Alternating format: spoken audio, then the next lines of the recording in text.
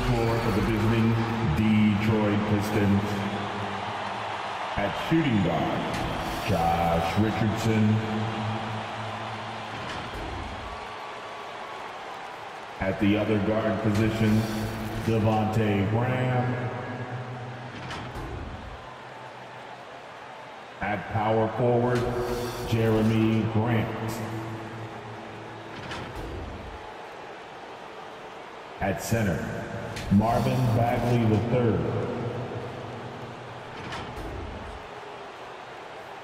At the other forward position, Sadiq Bey. The head coach of the visiting team, Dwayne Casey.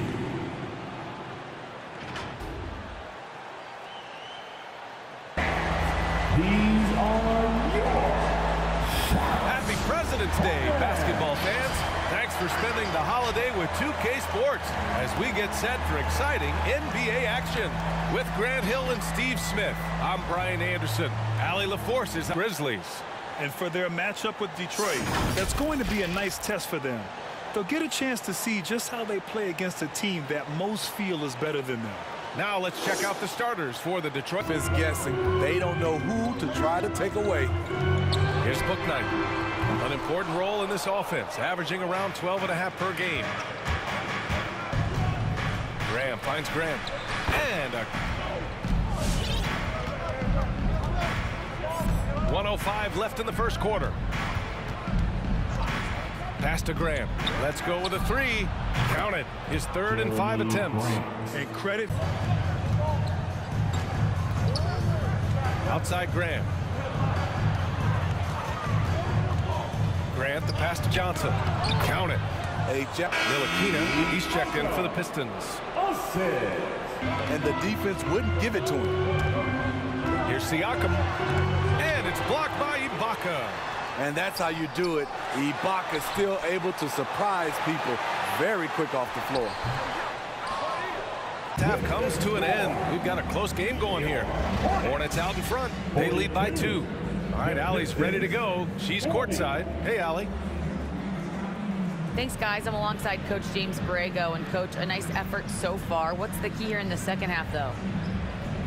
Stay with our defense. That's the key. When we have our opportunities, push the pace.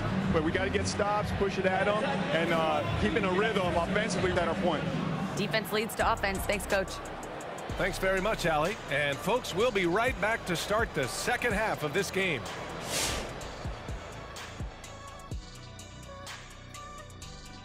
Welcome, folks. It's halftime, and the Charlotte Hornets are in the midst of a very close game. Efficiency, I think that's big.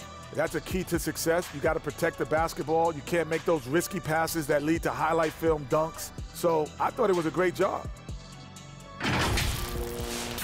And moving on, let's take a peek at how the East is shaping up here in the midseason. Look here now at Charlotte. They knew it was going to be a tough year, and I got to say it's been hard to watch them fight, looking through all these challenges.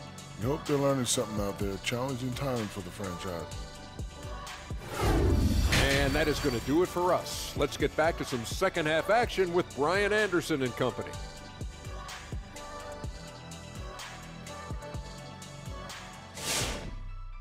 For first-round picks. Of course, he also signed a giant free agent contract in the summer of 2020, showing you just how much teams value Jeremy Grant's skills. The Pistons trailing.